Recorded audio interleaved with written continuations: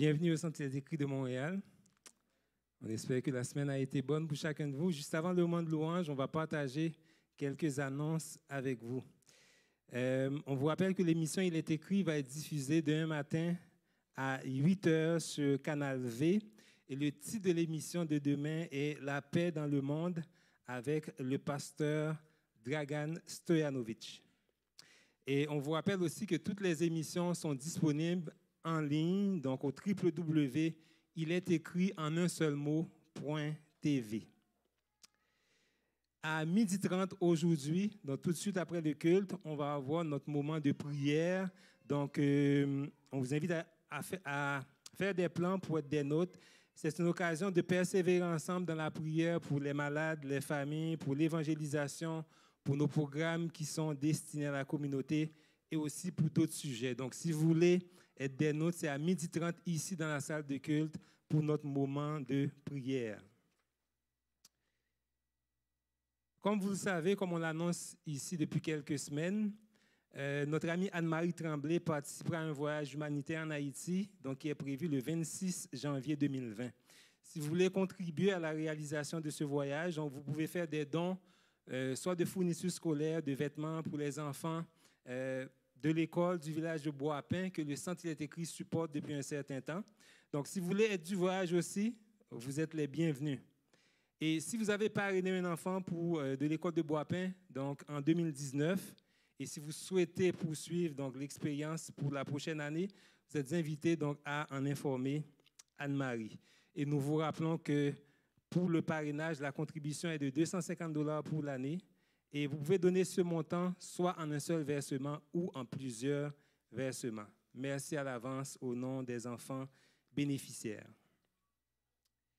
Mettez à votre agenda la date du samedi 21 décembre à 19 h, c'est samedi prochain.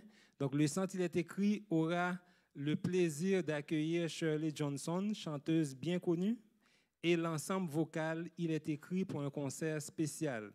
Donc, ça va être une excellente occasion d'inviter des amis, de la famille et d'autres connaissances donc pour passer un bon moment en musique et entendre, bien entendu, le message de l'Évangile.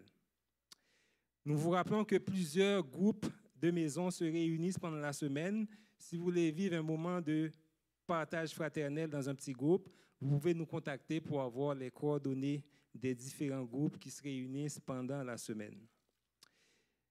Cet après-midi, à compter de 16 h, le département de la jeunesse organise un moment de louange, donc une soirée de louange. Ce sera l'occasion de rendre gloire à Dieu pour tous ses bienfaits en cette période de fin d'année.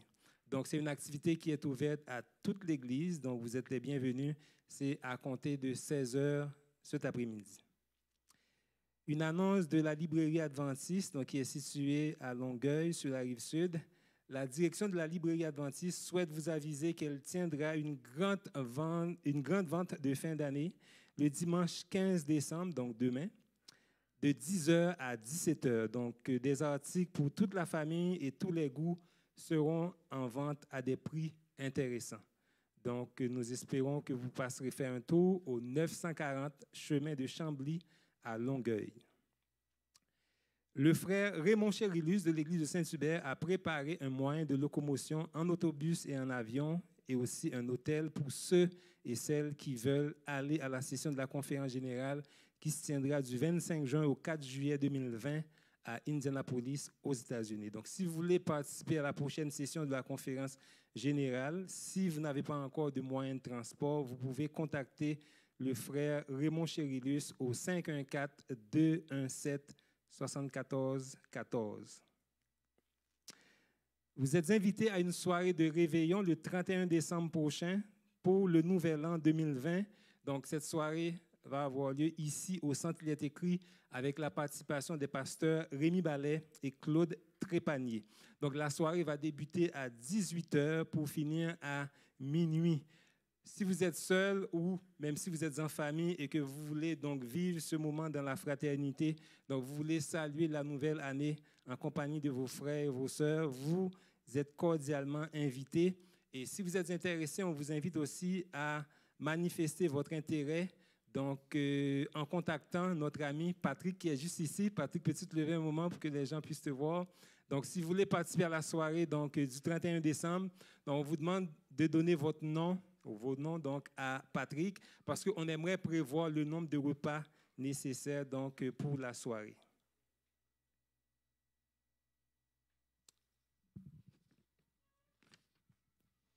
Le groupe Bereshit vous invite à sa dernière activité de l'année 2019, un chaleureux Kabbalat Shabbat qui se tiendra le vendredi 27 décembre à 18h30. Nous savons tous que le mois de décembre rime avec les festivités de Noël, mais ce que vous savez moins, c'est qu'il rime pour nos amis juifs avec la fête de Hanouka. Alors, quelle est cette fête? Est-ce qu'elle est biblique? Est-ce que Jésus connaissait cette fête-là?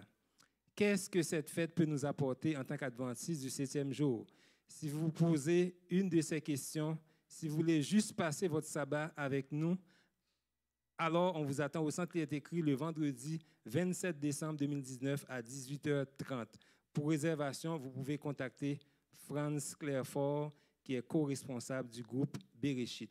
Comme d'habitude, à 11h, il va y avoir des classes pour les enfants. Donc, on va vous inviter à diriger les enfants vers leurs classes respectives à partir de 11h. Et si vous avez un cellulaire qui pourrait sonner et distraire, on vous invite maintenant à le désactiver, à le fermer. On n'aimerait pas être dérangé pendant le moment de culte.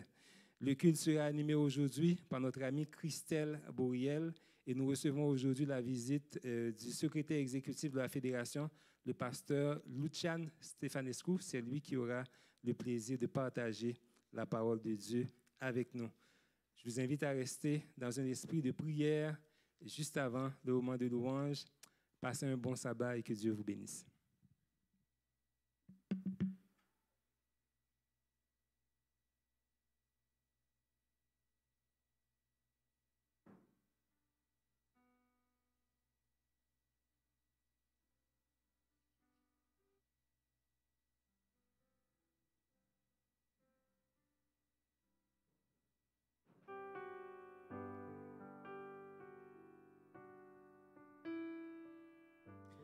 Je vous souhaite un bon sabbat à chacun de vous.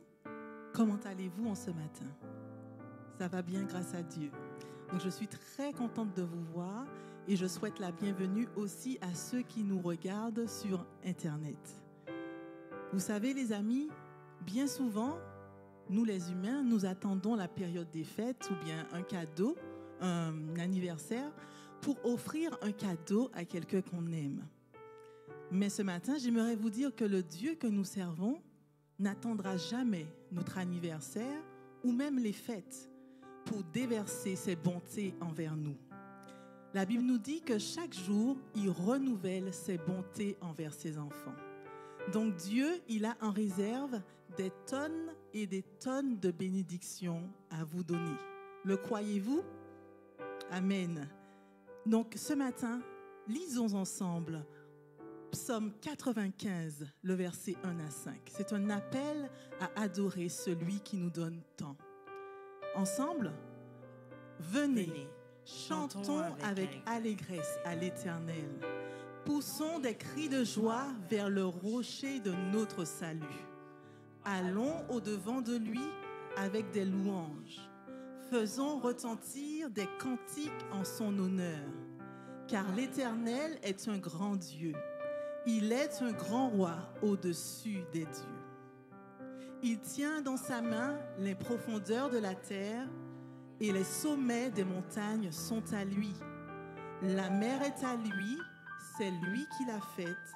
La terre aussi, ses mains l'ont formée. Les amis, notre Dieu est un Dieu tout-puissant. De même que ce psaume nous invite à honorer Dieu, je vous invite à vous mettre debout et à chanter en l'honneur de notre Dieu.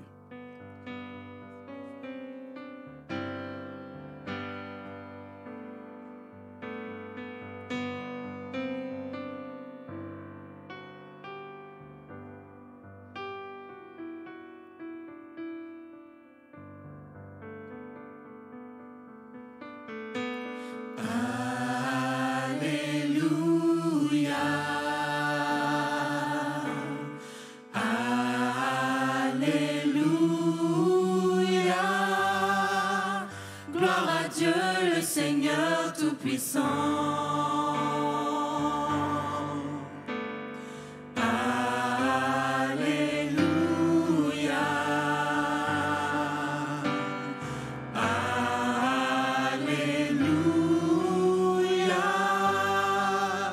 Gloire à Dieu, le Seigneur Tout-Puissant.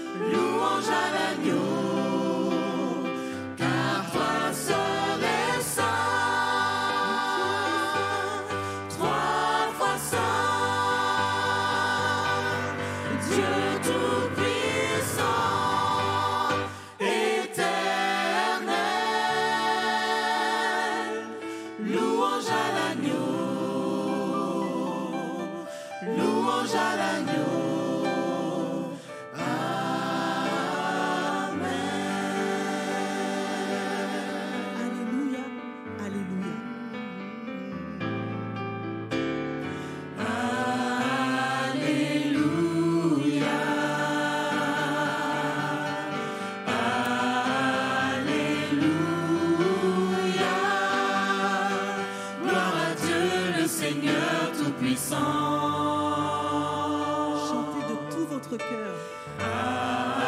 Alléluia.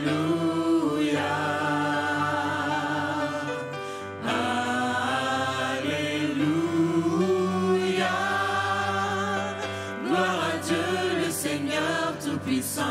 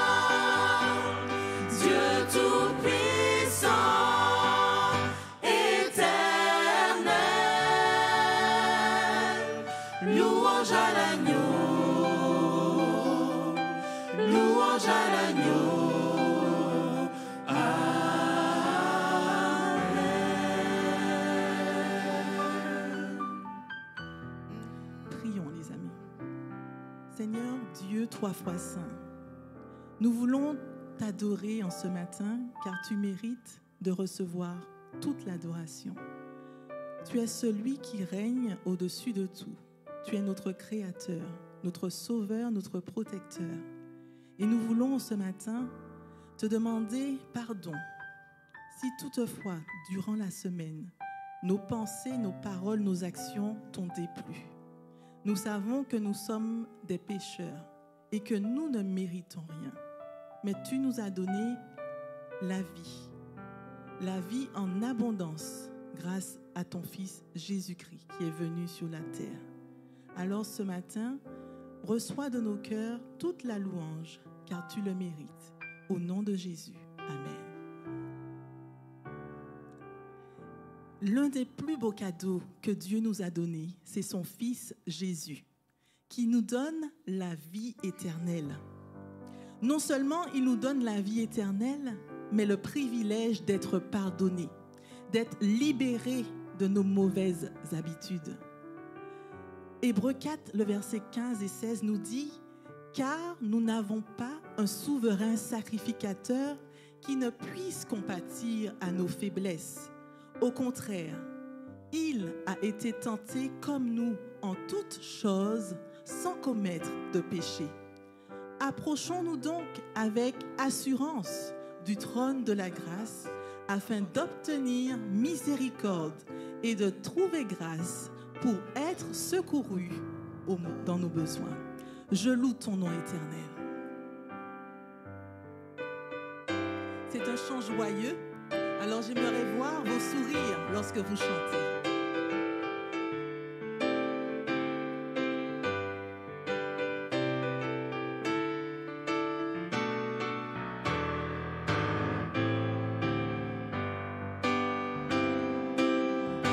Je loue ton nom éternel.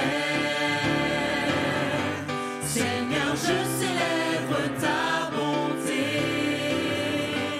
Quelle joie tu vis en moi.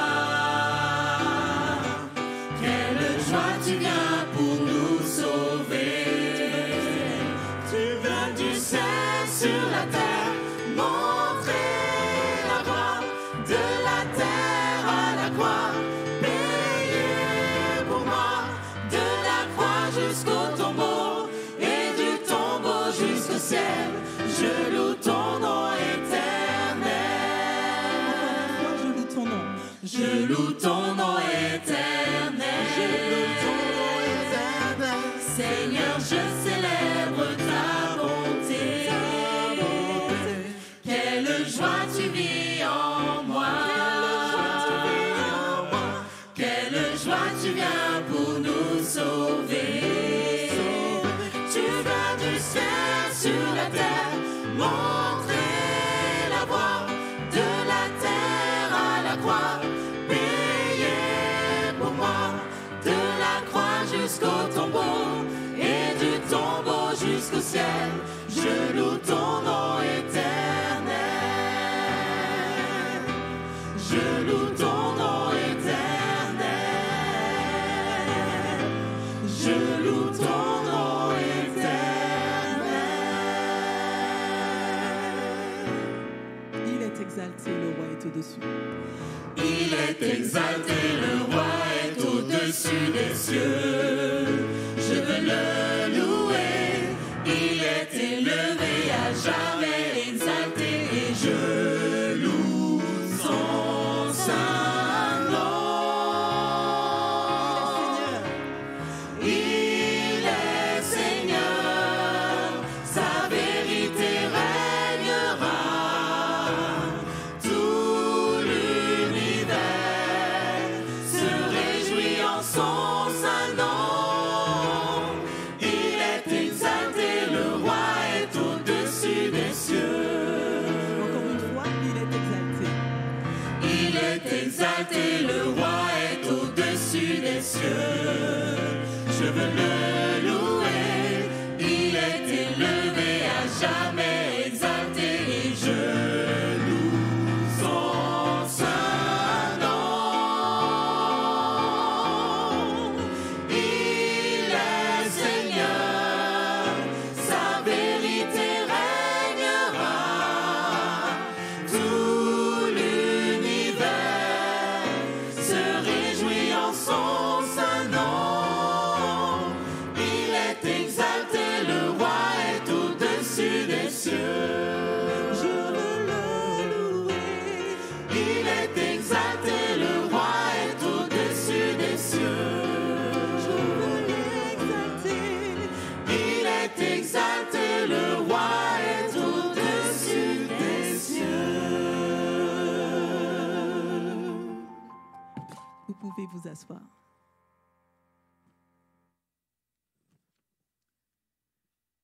Il y a un cadeau parfait que Dieu nous a donné. Et ce cadeau, il ne l'a pas réservé à une certaine catégorie de personnes. Il l'a offert à tout le monde, depuis la création du monde. Notre Dieu a créé un jour spécial de repos pour que nous puissions profiter entre amis, entre familles spirituelles, familles physiques.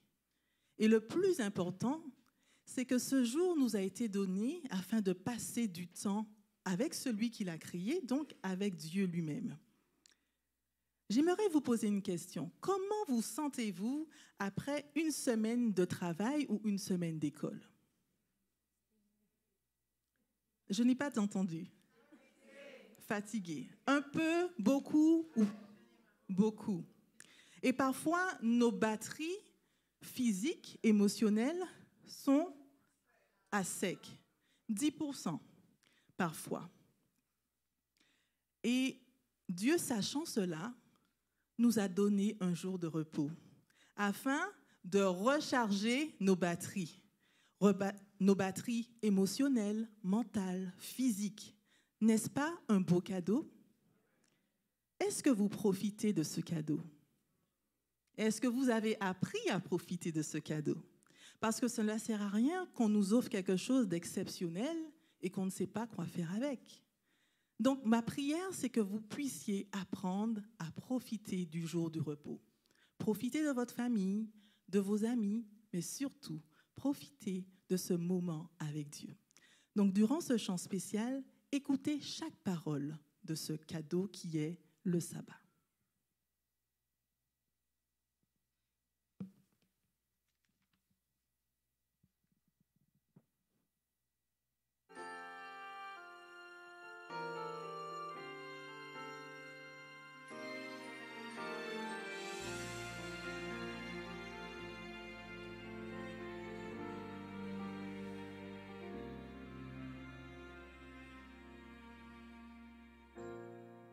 Dès le commencement du monde, la preuve d'amour la plus profonde fut ce cadeau merveilleux éternel. Pendant 6 jours, tu créas la terre, tout ce qui vit dans le ciel sous la mer. Mais le 7e jour fut très spécial. Aujourd'hui c'est le sabbat, jour de repos et jour de joie. Une journée mise à part pour louer ton nom. Toi qui crées à tout ce qui est bon, le sabbat est précieux, un merveilleux cadeau de Dieu. Oui, je veux te louer pour ta fidélité, tous les jours de ma vie et pour l'éternité.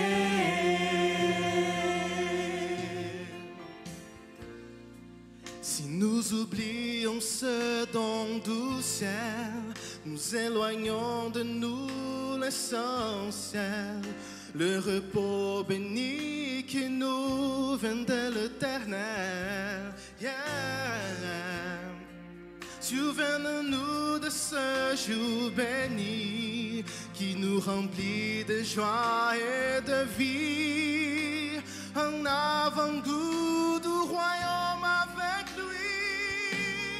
Aujourd'hui c'est le sabbat, jour de repos et jour de joie. Une journée mise à part pour louer ton nom. Toi qui crées à tout ce qui est bon, le sabbat est précieux, un merveilleux cadeau de Dieu. Oui, je veux te louer pour ta fidélité, tous les jours de ma vie et pour l'éternité.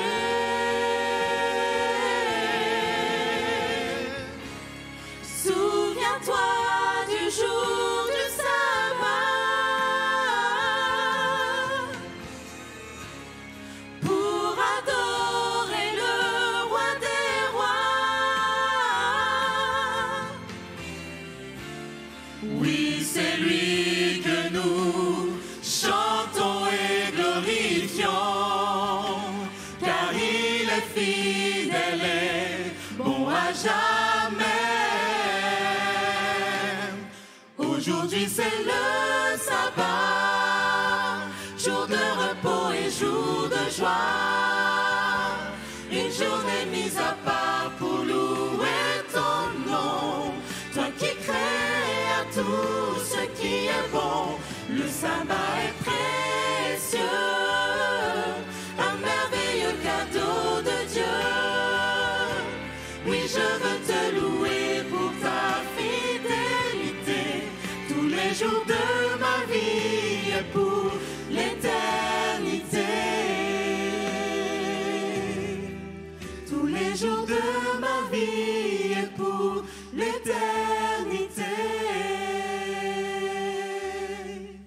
Tous les jours de ma vie et pour l'éternité.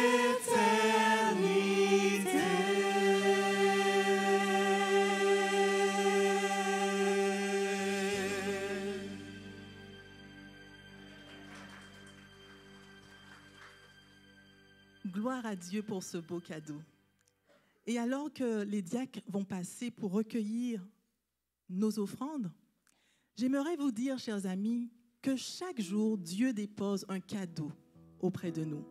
Parfois, nous regardons juste les épines de notre vie, mais Dieu nous donne son esprit, la famille. Dieu nous donne sa protection et c'est pour cela que vous êtes ici en ce matin. Vous êtes en vie. Gloire à Dieu. Donc, nous allons chanter ensemble « Merci Seigneur pour ta lumière ».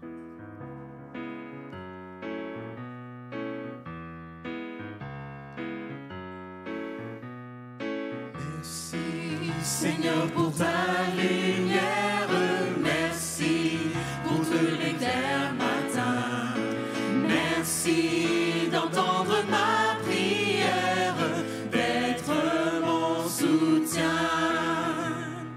Merci Seigneur pour tous mes frères, merci de les avoir donnés, merci car si l'amour s'altère, tu veux pardonner. Merci Seigneur pour toute joie, merci pour mes divers travaux, merci car quand soudain je pleure, tu prends mes fardeaux. Merci Seigneur pour la vieillesse, merci pour les petits enfants, merci pour toutes tes promesses, pour tes soins constants. Les femmes seulement, les femmes. Merci Seigneur pour ta parole, merci, par elle tu m'instruis, merci car elle est ma boussole, elle me conduit. Et les hommes maintenant? Merci Seigneur pour ta présence, merci pour ton parfait salut, merci des dons que tu dispenses à tous tes élus. Et tous ensemble, merci Seigneur. Merci Seigneur pour ta puissance, merci de nous donner l'esprit, merci pour ton amour immense qui partout nous suit. Je vais inviter Julio à prier pour les dîmes et les offrandes. Oui, Seigneur, nous voulons te dire merci pour tes dons, merci pour tes cadeaux. Merci aussi parce que tu nous donnes l'opportunité de venir à toi ce matin, t'offrir aussi ce que nous avons en réserve pour toi, pour te dire également merci pour toutes ces choses. Seigneur, bénis ces dons que tu nous as donnés. Bénis, Seigneur, aussi ces dons que tes enfants ont fait pour pouvoir aussi aider d'autres personnes qui sont dans les difficultés, mais aussi d'autres personnes, Seigneur, qui, dans tout le monde entier, Seigneur, transmettent ton message à tes enfants. Merci encore pour tout ce que tu fais pour nous. Merci au nom de Jésus. Amen. Je vais vous inviter à vous mettre debout pour le dernier chant de la louange. J'ai soif de ta présence, divin chef de ma foi.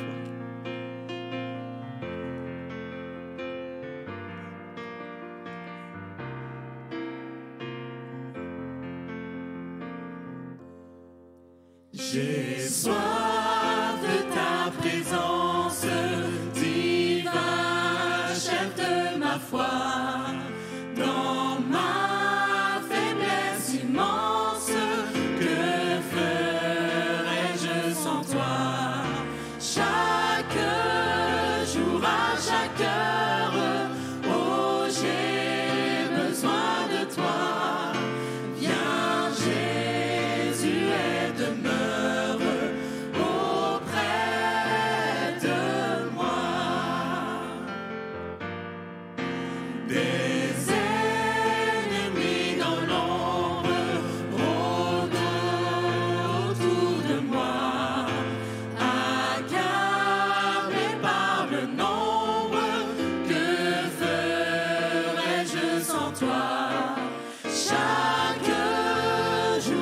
chaque heure. Oh, j'ai besoin de toi. Viens, Jésus, et demeure auprès de moi.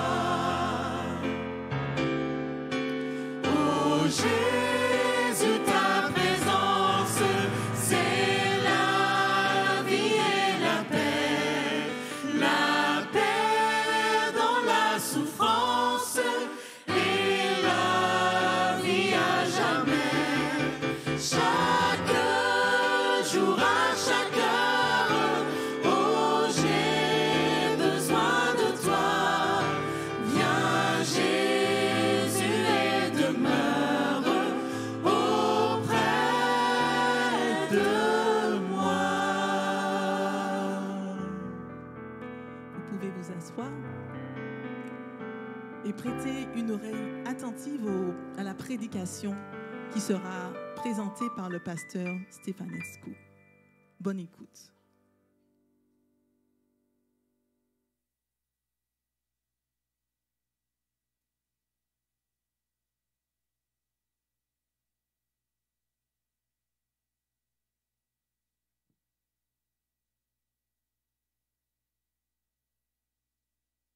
Frères et sœurs, bon sabbat. Merci au groupe pour la belle musique, la belle introduction de la parole. En fait, c'est toujours un grand privilège pour nous d'être en adoration. Vous savez, quand nous sommes en adoration, nous avons le meilleur statut qui pourrait être parce que nous sommes les fils et les filles de Dieu. Dans ce monde, il y a beaucoup de gens qui ont le statut d'êtres humains, mais il y a beaucoup de questions sans réponse et ils se retrouvent avec une vie qu'ils ne savent pas à qui remercier pour, qu'ils ne savent pas où elle mène, et puis ils s'accrochent à chaque moment parce qu'on ne sait pas quand ces moments vont finir, mais on voit que l'expérience nous montre que ça finit à un moment donné. Mais quand nous recevons la parole de Dieu, nous sommes d'où vient la vie, nous savons d'où vient la vie et nous sommes les enfants de Dieu. Et nous savons aussi qu'il a réservé pour ses enfants les plus grands bienfaits. Alors, j'aimerais lire avec vous le passage pour ce matin qui nous rappelle cette extraordinaire vérité.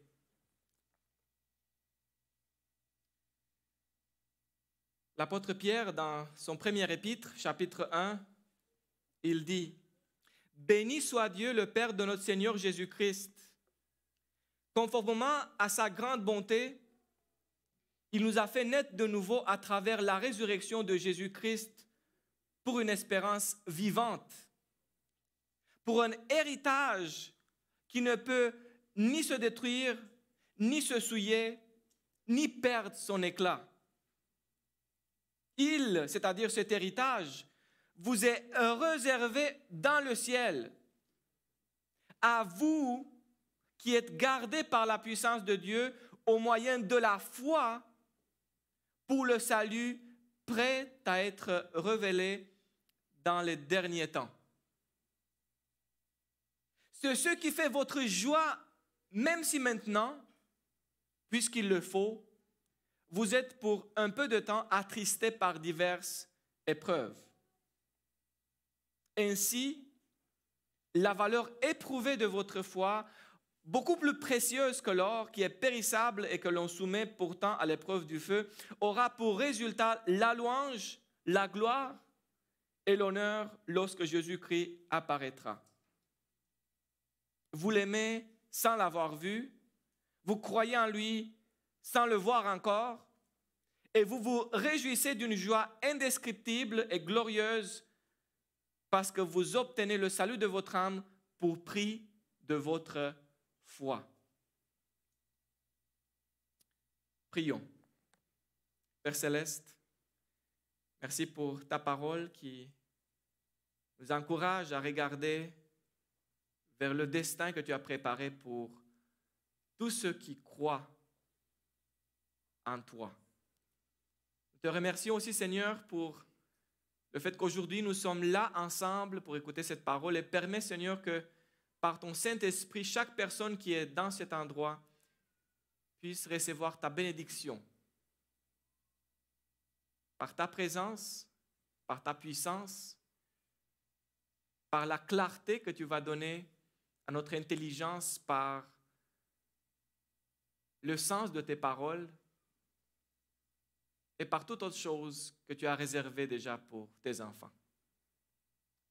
Sois avec moi, Seigneur, et permets que je suis juste un instrument entre tes mains, afin que ta gloire resplendisse sur nous tous. Au nom de Jésus. Amen.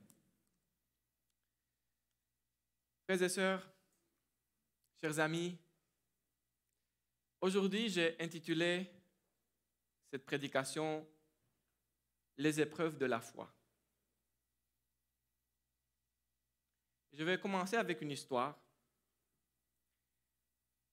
Dans un certain royaume, un jour, un royaume qui était bien organisé, qui était bien géré par le roi et ses serviteurs. Un jour, un homme, il part sur la route et il trouve un rocher sur son chemin. Et c'est sûr, quand on veut aller quelque part, on veut que les routes soient claires, il n'y a pas de bouchons, pas d'obstacles, pas de nid de poule, pas de rocher. Et c'est sûr, il va le contourner, mais il commence à se dire, mais écoute, qu'est-ce qui se passe avec le roi et ses serviteurs? Qu'est-ce qui se passe avec l'administration royale? Il commence à parler à d'autres personnes sur ça. Il y a un autre, un deuxième, un troisième qui passe la même chose. Un quatrième, jusqu'à ce que quelqu'un arrive. Il voit le rocher et il dit, il y a un rocher sur le chemin, il faut l'enlever. On ne va pas laisser le rocher au milieu du chemin parce qu'il y a d'autres qui vont devoir passer. Alors lui, moi je n'ai pas trouvé la photo parce que c'était dans un temps qu'il n'y avait pas de photos. Alors j'ai mis une photo de nos jours. Peut-être c'était un peu plus petit. Il commence à mettre toute sa force pour l'enlever. Et avec beaucoup de sueur, beaucoup d'efforts, il réussit à mettre le rocher du côté du chemin. Mais grande fut sa surprise lorsque il transfère le rocher et en dessus, il trouve un trésor. Et puis il y avait une lettre qui dit, signée par le roi, c'est un trésor qui est le prix de celui qui aura l'initiative et le courage d'enlever le rocher. Alors le roi avait mis à l'épreuve les citoyens de son royaume et il avait mis le rocher sur le chemin, mais en cachant un trésor. Et il a dit, c'est lui qui ose enlever ce rocher, il va avoir le trésor. En fait, cette histoire nous dit quelque chose qui est très important et qui est valable pour nous aujourd'hui, même si peut-être on n'a pas enlevé des rochers sur nos chemins chaque jour, mais peut-être spirituellement, peut-être métaphoriquement, si je peux dire comme ça, il y a toujours des obstacles sur nos chemins. Et des fois, on peut avoir l'attitude de critiquer, de dire, mais pourquoi est-ce que ce rocher est sur mon chemin? Pour qui l'a mis là? Comment ça se fait que c'est juste sur mon chemin et pas sur le chemin de l'autre? Mais ceux qui osent, qui disent, je vais l'enlever, le Seigneur va m'aider à l'enlever, à pouvoir le dépasser cet obstacle. ceux-là recevront un trésor. Amen. Êtes-vous convaincus? Alors, l'apôtre Pierre parle ici de notre foi c'est l'introduction de son épître. Et il parle, imaginez, l'apôtre Pierre parle à une église qui est persécutée, une église où il y a beaucoup de méfiance, beaucoup d'obstacles pour les chrétiens. Ils sont méprisés, ils sont regardés comme étant des fous quelque part. Alors, il doit les encourager et il les encourage en disant, mais écoutez, oui, regardez le prix que Dieu prépare pour vous. Mais cependant, il dit, ça c'est votre joie, regardez le prix, c'est votre joie, c'est votre espoir. Même si maintenant, puisqu'il le faut, vous êtes pour un peu de temps attristés par diverses épreuves. C'est très intéressant. Pourquoi est-ce qu'il ajoute « puisqu'il le faut » ? Est-ce qu'il le faut vraiment? Est-ce qu'il faut vraiment être attristé, passer par des obstacles et des épreuves? Est-ce qu'il le faut? On dit, bon, on va passer, mais est-ce qu'il le faut vraiment? Est-ce que c'est une nécessité de passer par là? Peut-être on va essayer de répondre un peu à cette question aujourd'hui. Est-ce que vous connaissez l'histoire de Moïse, je pense? La plupart des gens qui sont ici, je pense qu'on étudie la Bible, on connaît un peu l'histoire biblique. On dit que Moïse, il était le plus patient sur la terre, n'est-ce pas? Est-ce que c'est vrai? Si on lit Nombre, chapitre 12, il dit il était le patient des patients. Donc, s'il y avait quelqu'un de patient sur la terre, c'était Moïse, n'est-ce pas? Et on l'apprécie beaucoup parce que je pense que de nos temps, la patience est une qualité qui est très recherchée. Parce qu'on est toujours mis à l'épreuve par rapport à notre patience. Et Moïse l'a été aussi. En fait, j'aimerais vous expliquer quelque chose. Pourquoi est-ce qu'on dit que Moïse était le plus patient? Parce que peut-être c'était aussi une des personnes dont la patience a été la plus testée, mise à l'épreuve, n'est-ce pas? Moïse n'avait pas une vie tranquille, mais avait tout un peuple qui était un peuple qui avait été des esclaves. Et puis, ils connaissent le chemin vers le pays de la promesse. Et dans ce chemin, c'est sûr, c'est pas simple, c'est le désert, il n'y a pas d'eau, il n'y a pas de nourriture comme en Égypte, il n'y a pas ci, il n'y a pas ça, il y a les ennemis, il y a la mer, il y a les serpents. Et toutes ces choses-là, tous ces obstacles, ça crée beaucoup de problèmes, beaucoup de frustrations, beaucoup de critiques, beaucoup de protestations. Et Moïse garde sa patience. En fait, ce que je veux dire, c'est que c'est quand on est testé qu'on peut vraiment donner ce qui est en nous. Qu'on peut vraiment montrer ce qui est dans nos cœurs.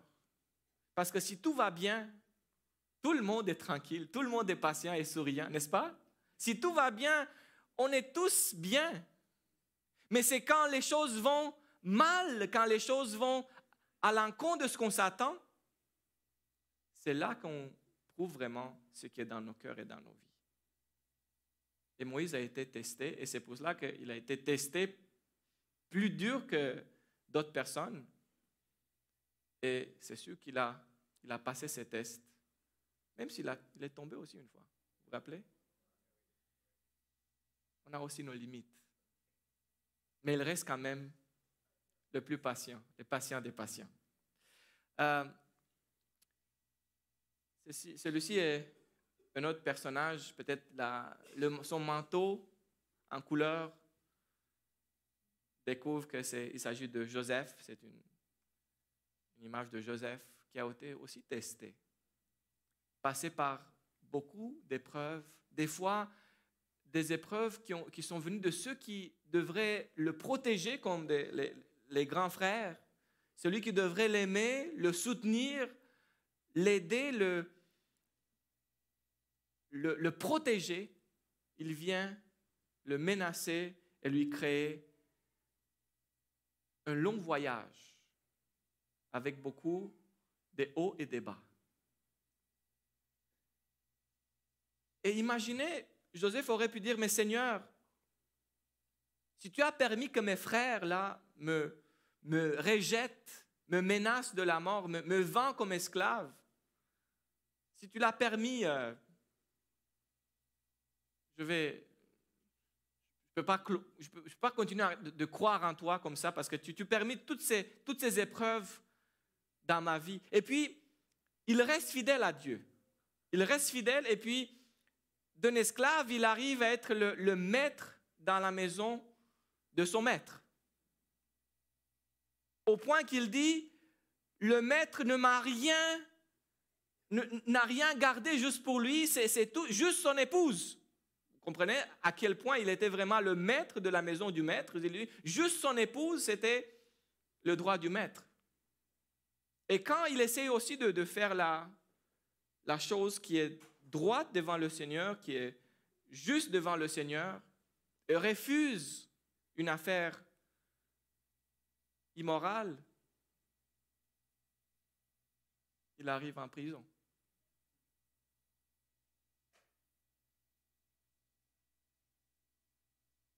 Pensez-y. Seigneur, je veux être fidèle, je veux faire ta volonté, je veux faire la bonne chose. Et j'arrive où? En prison? Est-ce que c'est normal? Il aurait pu encore une fois se délaisser de son Seigneur et de sa justesse, de sa justice, de sa vie morale. Mais il continue à croire que malgré tout, malgré tous les obstacles, malgré toutes les épreuves, il faut rester fidèle à ses principes, il faut rester fidèle à son Dieu, il faut rester fidèle à ce qu'il pense que c'est bien et vrai et juste et digne. Vous voyez,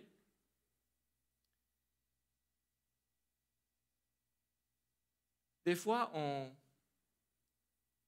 rencontre des gens qui disent « C'est à cause de lui que je suis comme ça, que je suis fâché. Ça m'énerve. Je justifie ma colère. Je justifie mon droit de parler d'une mauvaise manière. Je justifie le fait que j'ai frappé l'autre avec mes mains ou avec mes paroles ou avec quelque chose. Mais est-ce que c'est l'autre qui a provoqué ça? Qui est responsable de mes paroles? Qui est responsable de mes actions? Qui est responsable de mes réactions? Qui est responsable de ma réponse? Ce n'est pas l'autre. Ce n'est pas l'autre. Ce n'est pas tes frères. Ce n'est pas les circonstances. C'est toi. C'est moi. Je suis le seul responsable des paroles qui sortent de ma bouche. Je suis le seul responsable des actions et des réactions que je pose. Et quand je comprends ça, là, il y a l'espoir pour la transformation. Parce que ça nous permet, les épreuves qui nous montrent qu'il y a encore des choses à transformer dans nos vies, quand on accepte que les mauvaises réactions montrent qu'il y a encore des choses à changer dans nos cœurs, là, le Seigneur peut travailler pour enlever ces choses.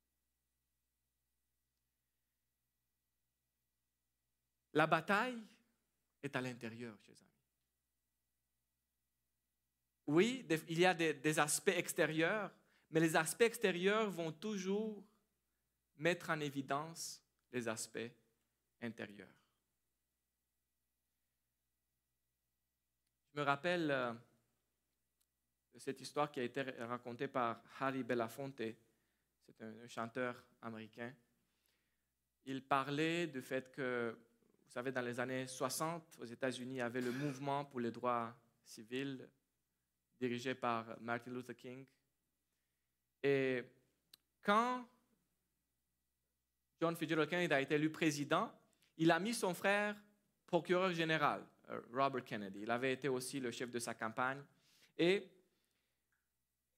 une famille d'origine irlandaise, ils n'étaient pas vraiment les meilleurs pour répondre au mouvement de Martin Luther King. Ils demandaient que tout le monde ait les mêmes droits. Mais les gens du comité qui étaient autour de Martin Luther King, quand ils ont entendu que maintenant le procureur général, c'est Robert Kennedy, ils ont dit, on a perdu l'espoir. Ces gens-là, ils sont des Irlandais, ils n'ont pas d'agenda pour nous, là. Et ils étaient vraiment, vraiment déçus et découragés. Et Martin Luther King, dans une discussion avec eux, dans une séance de leur comité pour voir ce qu'ils allaient faire, il a dit, il n'y a personne ici qui a une bonne chose à dire sur lui. Ils ont dit non, on n'a rien de bon à dire sur lui, on est bloqué. Il a dit, OK, alors je suspends la séance jusqu'à ce que quelqu'un puisse me dire une bonne chose sur ce gars-là. Et ils sont tous partis. En fait, ils ont trouvé finalement un leader qui les a mis à penser à une solution. Dans une situation de blocage, il a dit, cherchez une solution. Et la solution, il a dit, il n'y a pas une autre porte pour notre mouvement, c'est ce gars-là, il faut trouver quelque chose de bon sur lui, sinon, oui, on est bloqué, mais trouvons quelque chose de bon. Vous savez quoi? Ils ont trouvé qu'il était un très bon ami de son évêque, et son évêque, il était quelqu'un qui était intéressé dans le mouvement de droit civil. Alors ils ont dit, voilà la porte. Et ils ont commencé à faire le lobby et finalement, les deux ont été assassinés à une distance de 2 mois. Mais Harry Belafonte disait, quand il était mort sur le trottoir où il a été assassiné, il n'y avait pas un plus grand ami du mouvement de civil rights, des droits civils, que Robert Kennedy. Pourquoi? Parce que quelqu'un a dit, il ne faut pas se bloquer, il faut chercher les solutions. Et quand tu es dans une crise, quand tu es dans une situation problématique, cherche une solution avec le Seigneur. Prie, pense, parce que là où personne ne voit une sortie, le Seigneur pourrait avoir 1000. 1000. Mais si on se bloque sur le problème, si on s'identifie avec le problème, n'oubliez pas, vous n'êtes pas le problème. Le problème n'est pas vous. Et on peut juste empirer les choses si on s'identifie avec le problème, parce que par notre réaction, on peut vraiment devenir le problème. Par le refus de croire qu'il y a une solution, par le refus de chercher cette solution, par le refus de croire dans la puissance de Dieu. En prison, pour une juste cause, mais on continue à être conscient que le Seigneur ne nous a pas quittés. Amen. Je me rappelle, j'étais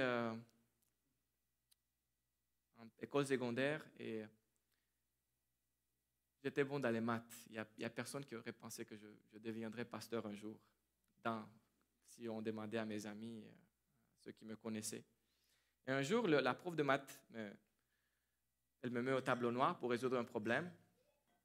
Et moi, je commence. Il y avait une longue équation. À un moment donné, j'écrivais et puis je fais recul de 2 pas pour voir le tableau noir. Et moi, ma prof m'arrête. Elle dit, Lucien, arrête. Elle dit, les enfants, est-ce que vous avez vu ce qu'il a fait? Qu'est-ce que j'avais fait? J'avais juste reculé de 2 pas. Elle a dit, Oui. Il a dit, c'est ça qu'il faut faire. Reculez-vous pour avoir une vision, une vue d'ensemble. Pas juste voir un petit morceau de l'équation, mais voir tout le problème. Et des fois, c'est ça. On voit juste un petit morceau, mais on ne voit pas tout le contexte de nos problèmes. Et il faut se détacher un peu du problème pour pouvoir pas être dans le problème, mais à l'extérieur du problème. Le problème n'est pas toi. Ne sois pas trop proche du problème pour que tu oublies qu'il y a d'autres choses autour du problème, que le problème est plus complexe, qu'il y a plus de facteurs qui sont là, qu'il y a plus de choses qui sont là, qui sont peut-être des portes pour trouver la solution.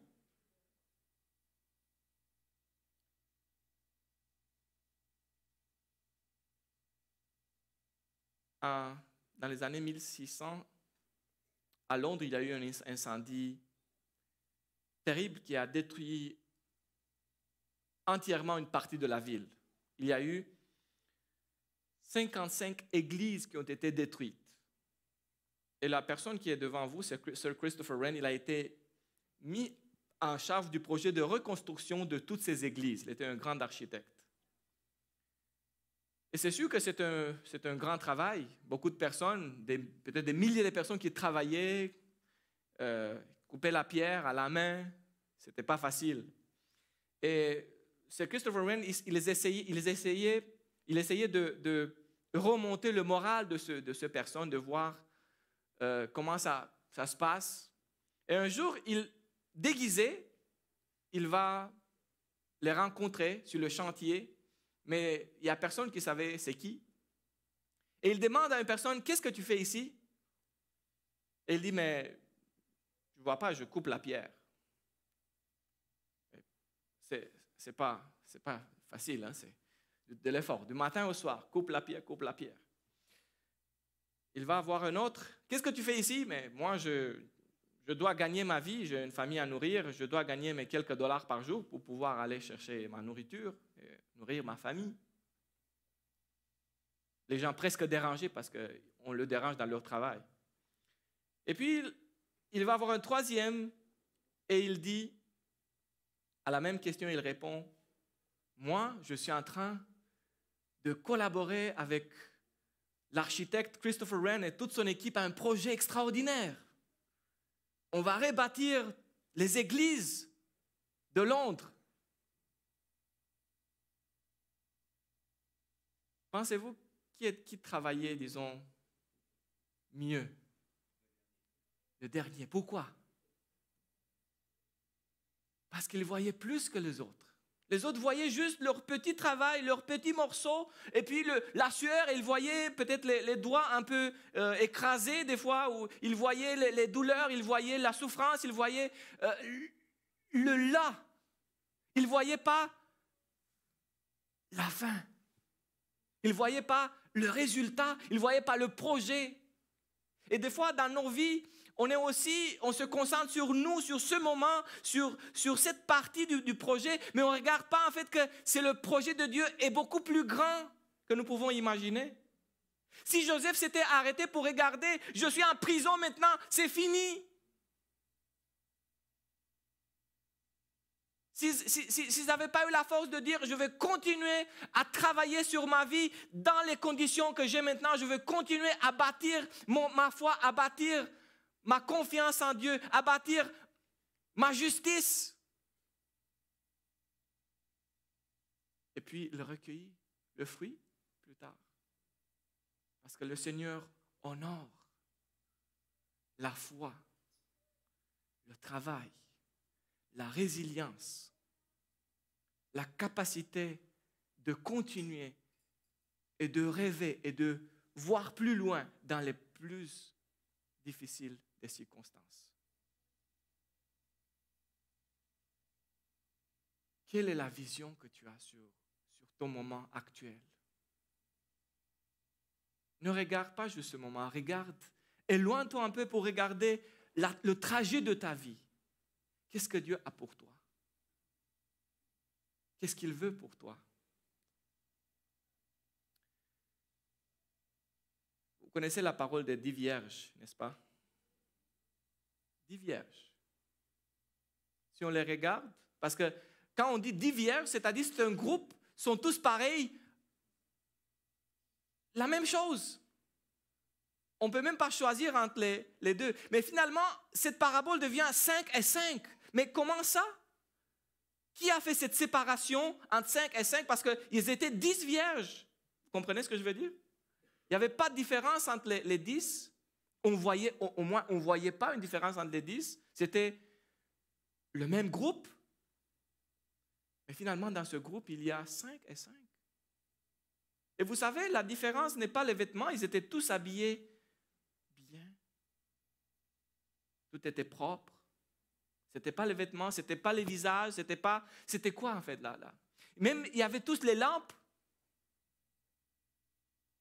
Il y avait tous les lampes. C'était quoi la différence? L'huile. Quelque chose qu'on ne voyait pas. En fait, il y a beaucoup de choses qu'on ne voit pas. Mais est-ce que vous prenez des choses que les gens ne voient pas? Est-ce que vous prenez soin des choses que les gens ne voient pas? Vous comprenez ce que je veux dire? Parce qu'il y a des choses que les gens ne voient pas, et puis parce qu'on ne le voit pas, on dit « Oh, c'est négligeable ». Mais c'est ce qu'on voit qui est important. On va s'habiller bien, on va sourire, on va sortir. Mais vient un moment, chers amis, vient un moment dans nos vies quand les choses qu'on ne voit pas seront très importantes, seront cruciales, seront essentielles. Et si dans ce moment, on n'a pas préparé, on n'a pas pris le temps de prendre soin de ces choses qu'on ne voit pas, ça va être très dur. Et j'espère, en méditant sur cette parabole de Jésus, qu'on puisse prendre la bonne décision aujourd'hui, c'est-à-dire, je vais m'occuper des choses que les autres ne voient pas.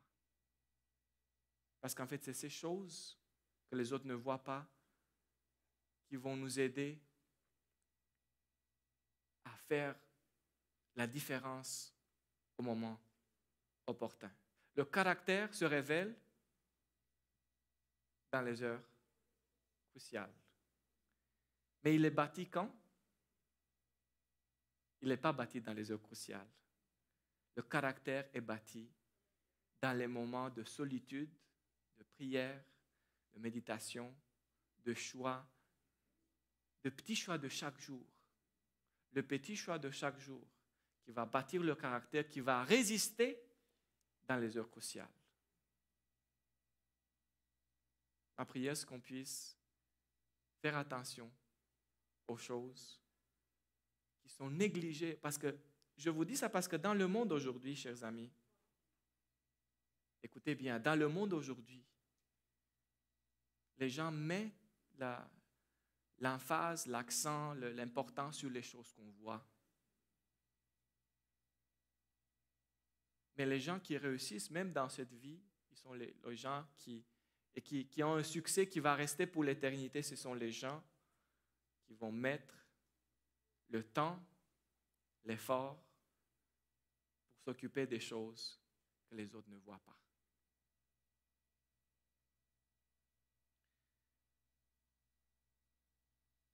J'ai trouvé ce passage dans Conseil à l'Église. Il dit « Dieu désire éprouver la foi de ceux qui prétendent être les disciples du Christ. Il éprouvera la sincérité de prière de tous ceux qui déclarent vouloir sincèrement connaître la volonté divine à leur égard. Il mettra en évidence leur devoir, leur donnant ainsi l'occasion de manifester ce qui est dans leur cœur. Le Seigneur reprend et châtie le peuple qui déclare observer sa loi. Il signale ses péchés, les met à nu, parce qu'il veut les séparer de toute iniquité et de toute méchanceté et lui permettre d'atteindre la perfection dans sa crainte. Dieu le reprend, le censure, le châtie, afin de l'affiner, de le sanctifier, de l'élever et de lui permettre finalement de monter jusqu'à son trône. Pourquoi est-ce que Dieu permet des rochers sur nos chemins des fois? Pourquoi? Pourquoi est-ce qu'il a permis que Joseph soit dans la prison? Pourquoi est-ce qu'il a permis que Moïse soit éprouvé par les critiques et l'attitude difficile des autres? des fois pour découvrir leur caractère ou bien pour les aider à bâtir davantage leur caractère. Vous savez, le diable essaie de nous écraser. Je n'ai pas apporté une balle de... Je n'ai pas apporté une balle de verre. Parce que si je fais ça avec une balle de verre, ça va se briser, ça va se casser, c'est ça? Je ne vais pas faire ici besoin de nettoyage après mon sermon. Mais une balle élastique, et comparer l'élasticité avec la foi, avec la résilience, avec la confiance, que même dans les plus difficiles épreuves, on peut trouver la solution. Qu'est-ce qui se passe? On est frappé, on rebondit. On est frappé, on rebondit. Et vous savez, plus fort on est frappé, plus haut on rebondit. Plus fort le diable essaie de nous écraser, plus haut nous allons par la foi et par la grâce de Jésus. C'est l'histoire de Joseph. C'est l'histoire de Moïse. Mais vous savez quoi? Dieu veut que ça soit ton histoire aussi.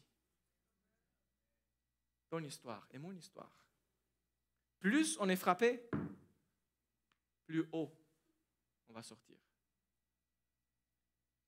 Et quand le Seigneur permet qu'on soit éprouvé, c'est pour qu'on puisse remonter et ressortir de cette épreuve avec enrichi, avec un trésor qui était sous le rocher. Vous comprenez?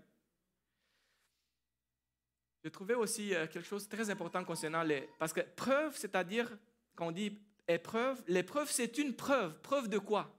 Preuve de notre caractère, notre foi. Écoutez, le Seigneur a créé chaque arbre en Éden agréable aux yeux et bon pour la nourriture, et il a ordonné à Adam et Ève de profiter librement de ses bienfaits. Mais il a fait une exception. Ils ne devaient pas manger de l'arbre de la connaissance du bien et du mal. Dieu l'a réservé comme un rappel constant de sa propriété de tous ou de tout. Il leur a ainsi donné l'occasion de démontrer leur foi et leur confiance en lui par leur parfaite obéissance à ses exigences. Donc l'arbre de connaissance, c'était un test, n'est-ce pas? Un test de la foi, de l'obéissance. Aujourd'hui, on dit il en est de même des revendications de Dieu sur nous. Il met ses trésors entre les mains des hommes, mais exige qu'un dixième soit fidèlement mis de côté pour son œuvre. En obéissant fidèlement à cette exigence, nous reconnaissons que tout appartient à Dieu. Et le Seigneur n'a-t-il pas le droit d'exiger cela de nous? N'a-t-il pas donné son Fils unique parce qu'il nous aimait et voulait nous sauver de la mort? Il y avait un test dans le jardin d'Éden. Et Mme White dit, il y a aussi un test aujourd'hui pour ceux qui veulent manifester leur fidélité envers Dieu, leur obéissance. Et elle parle du test de la fidélité, de reconnaître que c'est lui qui est le propriétaire de tout. Et je me rappelle quelqu'un qui disait, si tu veux voir, si tu veux prouver que tu es vraiment un enfant de Dieu, que tu suis tout ce que tu es vraiment en communion avec lui en tout temps, tu as deux choses que tu peux amener comme preuve. Deux choses très simples pour chaque personne. C'est ton agenda. Qu'est-ce que tu fais chaque jour? C'était un très beau chant sur le sabbat. Je l'ai beaucoup aimé. Le sabbat, c'est un don de Dieu. Et Dieu dit, le 7e jour, ça m'appartient. Garde-la, saint, pour moi. Et on est là, le sabbat. Mais si on est adventiste juste le 7e jour, est-ce que c'est ça ce que le Seigneur veut? En fait, il dit, donnez-moi le sabbat pour être toujours avec moi, pour avoir toujours Jésus dans votre vie, même les 6 jours. Il faut être adventiste, il faut être croyant, il faut être fidèle tous les 6 jours de la semaine. C'est ça le sens du sabbat. Donc, c'est donner à Dieu une partie, en fait, pour dire qu'en fait, c'est tout qui lui appartient, c'est tout notre temps. Comment est-ce qu'on utilise notre temps? Regardez votre agenda. Et c'est là que nous allons avoir notre propre test réel de qui nous sommes. Comment de temps passons-nous en prière, en aidant les autres, en faisant des choses qui sont vraiment pour la gloire de Dieu? C'est ça qui va montrer qui nous sommes. Et l'autre, c'est le carnet d'échecs, le relevé de compte mensuel. C'est sûr qu'on a tous nos besoins, mais ce qui reste, après on a payé toutes les factures, comment est-ce qu'on va l'utiliser? Est-ce qu'on va penser aussi aux autres? Est-ce qu'on va être généreux envers ceux qui sont en besoin?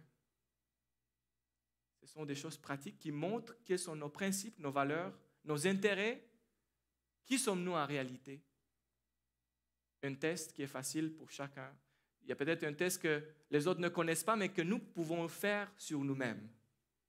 Regardez votre agenda, regardez votre relevé de compte, et nous allons découvrir à qui appartenons-nous et qui dirige nos vies. Je vais parler un peu de mon pays. Ça, c'est une carte qui montre tous les pays au monde où les chrétiens sont persécutés. Le plus rouge, le plus intense la couleur, la plus difficile la persécution. Il y a même des chrétiens qui sont mis à mort dans certains pays. Et ça, ce n'est pas il y a 20 ou 50 ou 100 ans, c'est 21e siècle, c'est récent. Il y avait un moment où même mon pays d'où je viens, la Roumanie, on n'a pas un laser, mais je vais vous montrer, c'est ici. C'était aussi comme ça. C'était un pays communiste dans les années 60, 70, 80, jusqu'en 89, quand il y a eu la Révolution. Et ce n'était pas facile d'être chrétien. Dans cette image, lui, à gauche, qui est plus jeune, était mon collègue de classe. Maintenant, il est pasteur aussi. On a été collègues en théologie. Et lui, c'est son père, il est aussi pasteur. Adalbert Adi et Tito. Tito était pasteur pendant le communisme. Il a été en prison. Adi était un petit garçon. Il a été en prison parce qu'il était pasteur adventiste, parce qu'il voulait prêcher l'Évangile, partager des Bibles, c'était interdit. Dans ce moment, je me rappelle comment la foi, quand on me raconte des histoires, comment la foi a été répandue dans mon pays, quand je n'étais même pas né. Il y avait même pas beaucoup de voitures. Il y avait des gens qui allaient avec les chariots poussés ou tirés par des chevaux ou des bœufs. Et des fois, les prédicateurs étaient cachés sous le foin dans les chariots. Et puis, ils entraient dans le village. Et puis, il y avait peut-être une famille qui allait les recevoir. Et ils risquaient aussi la prison et être battus par les gendarmes. Et des fois, il arrive que les gendarmes qui s'étaient aperçus qu'il y a des prédicateurs qui viennent comme ça, ils avaient le fourche, c'est ça, les fourches qu'ils utilisent pour le foin. Et quand un chariot venait dans le village, ils prenaient les fourches et ils essayaient pour voir est-ce qu'il y a quelqu'un ici. C'est comme ça que l'Évangile a été prêché dans mon pays. Si on voulait avoir l'école de sabbat, les gens avaient des machines à taper et ils tapaient, mais c'était interdit d'avoir des machines à taper, machines à écrire. Et puis, pour avoir plus, ils mettaient comme plusieurs feuilles avec des papiers indigo, on disait indigo, c'est ça? Et il faisait taper très fort pour que la dernière feuille aussi soit imprimée. Alors, on tapait fort, fort, fort. Mais si on tape fort, les voisins entendent, ils vont appeler la police, la sécurité. Ah, mon voisin a une machine. Donc, alors, ils mettaient des couvertures comme ça pour que ça amortit le bruit. Juste des petites histoires pour vous dire, c'est comme ça que l'Évangile a été prêché. Et ce que je veux dire, c'est que ces gens-là, ils ont donné des preuves de leur foi. Parce qu'ils ont risqué leur vie, leur liberté, leur intégrité corporelle pour pouvoir prêcher l'Évangile. Et aujourd'hui, nous sommes dans un pays, merci Seigneur, dans un pays libre, dans un pays où on a la liberté d'expression. C'est un merveilleux pays. Et pourtant, peut-être le fait que tout va bien et tout est très facile, même avec une lettre, que moi je donne beaucoup de lettres pour la liberté religieuse, des gens qui ont des examens le sabbat, qui peut-être doivent avoir un poste et puis ils me demandent une lettre. Moi je donne la lettre et je n'ai jamais entendu jusqu'à maintenant. On a eu un seul cas plus difficile, mais la plupart, majorité, il n'y a pas de problème. Le gouvernement respecte notre droit de garder le sabbat. Gloire à Dieu. Alors nos étudiants ne doivent pas aller samedi pour nous faire des examens. Même les gens qui veulent un poste auprès du gouvernement, ils sont toujours respectés. Amen. Mais des fois aussi, vous savez, le fait que des fois, quand c'est trop relax, c'est trop facile, on n'a pas le même engagement que ces gens-là. Vous comprenez ce que je veux dire? Qui risquaient leur liberté pour transporter des Bibles clandestinement. Est-ce que ce temps de liberté, est-ce qu'on pourrait faire plus pour le Seigneur? Pensez-vous? Est-ce qu'on pourrait pousser davantage pour montrer l'amour de Dieu à cette société, à nos frères et sœurs qui ne le connaissent pas? Peut-être que oui. Je vais presque finir avec l'exemple de Jésus. On connaît tous l'histoire. Et sur la croix, Jésus, il souffre. Il est puni injustement. Et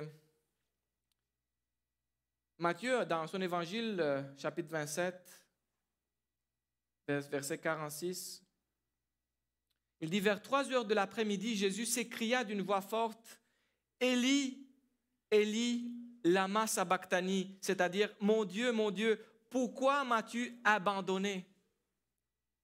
Et il y a beaucoup qui disent, mais voici, même Jésus, oui, il a été tellement éprouvé, il a même presque été près de perdre sa foi. Et moi, je dirais, oui, il a été très éprouvé, et le diable voulait qu'il perde sa foi. Mais ma lecture en fait, vous savez que les paroles que Jésus dit sont les paroles qui commencent le psaume 22. Est-ce que vous connaissez le psaume 22? Qui commence avec ces paroles, « Mon Dieu, pourquoi m'as-tu abandonné? Pourquoi t'éloignes-tu sans me secourir, sans écouter mes plaintes? Mon Dieu, je crie le jour et tu ne réponds pas, la nuit et je ne retrouve pas de repos. » Et on dit, voilà, Jésus s'est senti délaissé ou abandonné par Dieu, délaissé par Dieu. Mais si on regarde, j'aimerais vous dire, Jésus, en fait, vous savez qu'en hébreu, dans la culture hébraïque, chaque livre de la Bible est nommé par les premiers mots. Par exemple, Genèse, c'est Bereshit, au début, au commencement. Bereshit. Et chaque livre est connu dans le canon hébraïque avec les premiers mots. Donc, nous on dit Genèse, mais si on était hébreu, on disait au commencement. C'est le livre au commencement. Vous comprenez? Jésus ici, il cite le psaume 22. Il donne les premières lignes.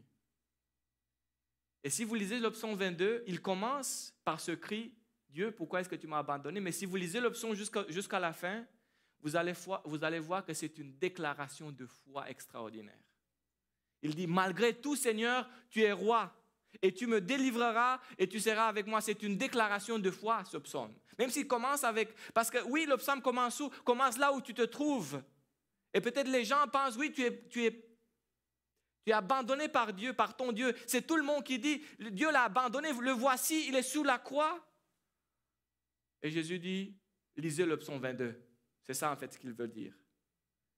Là, c'est mon Dieu, là, c'est ma foi. Et si vous lisez, oui, verset 17, « Oui, des chiens m'environnent, une bande de scélérats rôde autour de moi. Ils ont percé mes mains et mes pieds. Je pourrais compter. » Lisez ce psaume parce que vous allez avoir la preuve que c'était déjà prévu. Tout ce que vous voyez, c'était déjà prévu.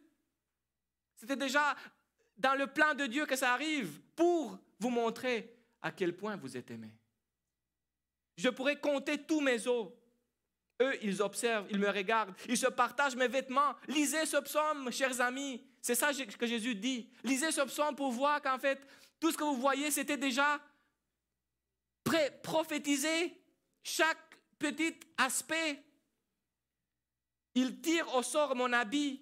Mais toi, l'Éternel, ne t'éloigne pas. Toi qui es ma force, viens vite à mon secours. Protège mon âme contre l'épée, ma vie contre le pouvoir des chiens. Sauve-moi de la gueule du lion et de cornes du bouffe. Tu m'as répondu. Tu m'as répondu. Pas tu me répondras. Tu m'as répondu. J'ai ta réponse déjà. J'annoncerai ton nom à mes frères. Je te célébrerai au milieu de l'assemblée. Là, sur la croix. Là, dans la prison, là, dans la fossée, je te célébrerai parce que tu m'as déjà répondu. Je sais le Dieu, je connais le Dieu à qui je fais confiance. Chers amis, j'espère qu'un jour, parce que je sais que chaque jour, il y a des rochers sur vos chemins, sur mon chemin, des plus petits et des plus grands. Mais j'espère que le jour là, quand le rocher arrive, peut-être le grand, que nous puissions montrer la foi de Jésus. Que nous puissions rebondir. Que nous puissions montrer que ce n'est pas les autres qui décident ma réaction. Ce n'est pas les circonstances qui décident mes paroles et la manière dont je réagisse. Mais c'est Jésus qui décide. C'est son esprit, c'est son amour, c'est sa bonté. Prions ensemble. Sonde-moi, l'Éternel. Éprouve-moi. Fais passer au creuset mes reins et mon cœur. Sonde-moi, ô Dieu, et connais mon cœur. Éprouve-moi et connais mes pensées. Regarde si je suis sur une mauvaise voie et conduis-moi sur la voie de l'éternité. Une dernière petite histoire. Il y avait un concours. Il y avait un concours des artistes, des peintres. On a dit, nous voulons que vous dessinez ou peignez, merci, un tableau qui décrit la paix. Et imaginez, il y a plein de thèmes, plein de manières de peindre, de peigner la paix. Un jour ensoleillé, sur le bord du lac, un petit garçon qui, en tranquillité, est en train de pêcher. Un bateau sur un lac ou bien une mer calme, un beau coucher de soleil, c'est la paix? Amen. On aime tout ça. Et il y avait d'autres comme ça, mais je vais vous montrer maintenant le tableau qui a gagné. Le voici. Des éclairs, des tonnerres, de l'eau qui frappe les rochers. Comment ça? Pourquoi est-ce que ce tableau a gagné le prix pour être la meilleure image de la paix? Si on regarde plus près, dans le tableau, sous un rocher, sous une roche, il y a un petit nid d'oiseau, et là, entouré par l'eau qui frappe, à l'abri de tonnerres et des éclairs, cet oiseau, il garde ses petits poussins. C'est ça la paix, chers amis. Cette paix, on va la voir dans le royaume de Dieu. Mais sur cette terre, c'est ça le tableau de la paix. Quand l'ennemi frappe, on est sous l'abri de Jésus-Christ. C'est ça la paix sur la terre. On n'est pas encore là, mais un jour on va être là aussi. Mais pour l'instant, Jésus ne nous promet pas un lit commode de fleurs, mais il nous dit, je serai avec vous dans la tempête. Alors, je ne sais pas quel est le prochain rocher sur votre chemin, mais mon désir et ma prière pour vous, que le Seigneur puisse nous aider à rebondir, à lui permettre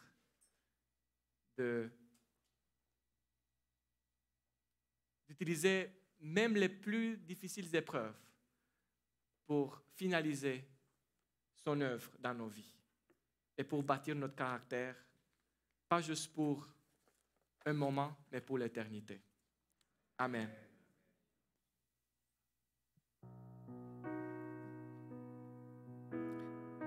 Avant la prière finale, je vous invite à écouter cette prière. Nous savons que c'est que par Jésus, que par son Saint-Esprit et que par Dieu lui-même que nous sommes capables d'être en paix. Donc prions avec ce chant spécial que la paix de Dieu, sa lumière nous éclaire aujourd'hui.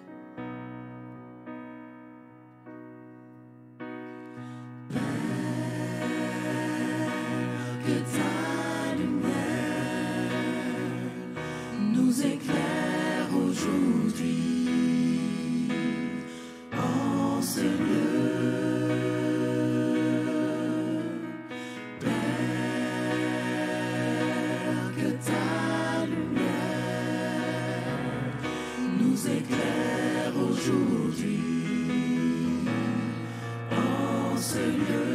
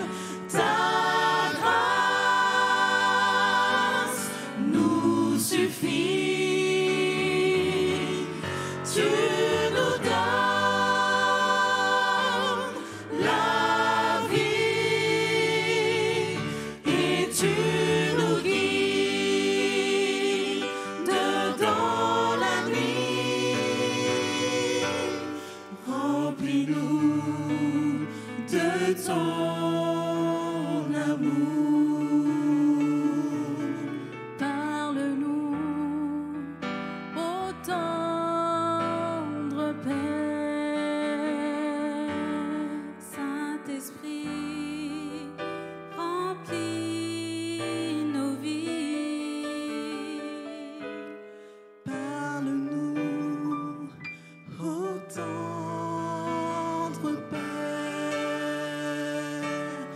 Remplis-nous de ton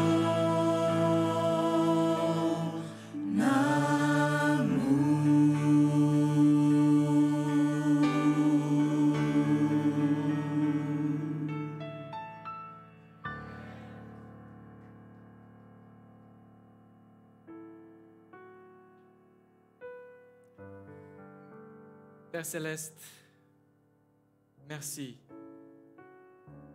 Merci pour tout, Seigneur. Merci pour des moments de soleil, de tranquillité. Merci pour la liberté que nous avons dans ce pays, pour t'adorer, pour être ensemble et pour partager aussi ta parole. Mais Seigneur, merci aussi pour les moments de difficultés, d'épreuves, pour les rochers que tu permets sur nos chemins. Et permets, Seigneur, que chaque tel moment puisse nous aider à être plus comme toi, à montrer la foi de Jésus, son amour et sa confiance en Dieu.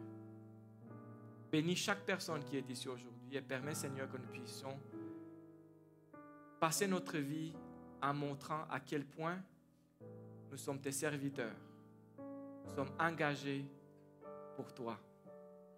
Et nous prions cela au nom de celui qui nous aime, Jésus-Christ. Amen. Nous vous souhaitons un joyeux sabbat. Et n'oubliez pas que c'est un cadeau de Dieu.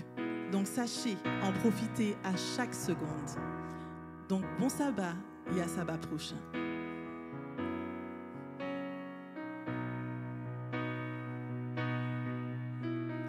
Père, que ta lumière nous éclaire aujourd'hui en ce lieu.